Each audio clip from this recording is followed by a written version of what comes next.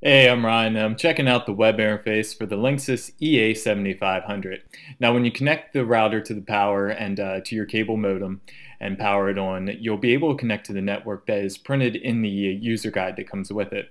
Once you're connected to the Wi-Fi network, you'll want to open up a web browser and type in this web address, 192.168.1.1.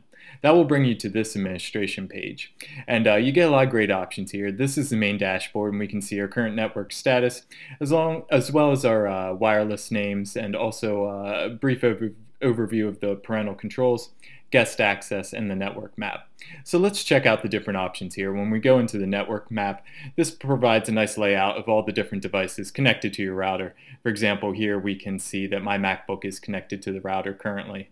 And if we had a guest network set up, it would also display a separate map for that. Speaking of the guest network, you can set that up on this page. A guest network allows you to enable a secondary network that your family or friends can connect to, and that network is isolated from your main network, so they would not have access to your personal files or other computers that are currently on your network.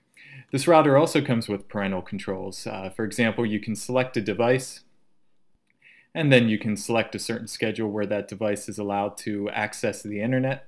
And you can also block specific sites as well that you would not want that device to be able to access.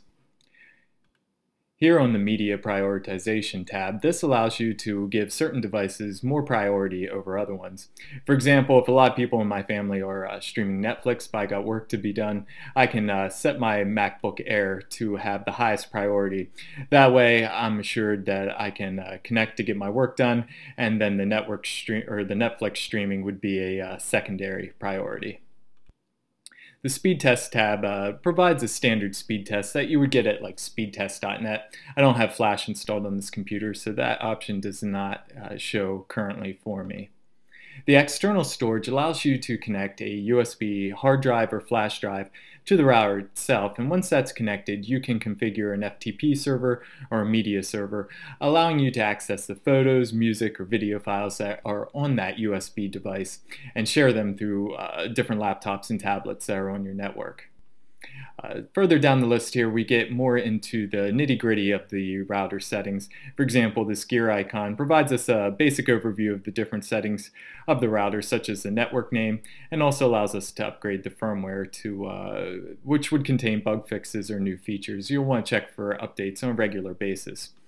If you have an atypical network setup, you can set up different options here, but most people would not need to access these settings.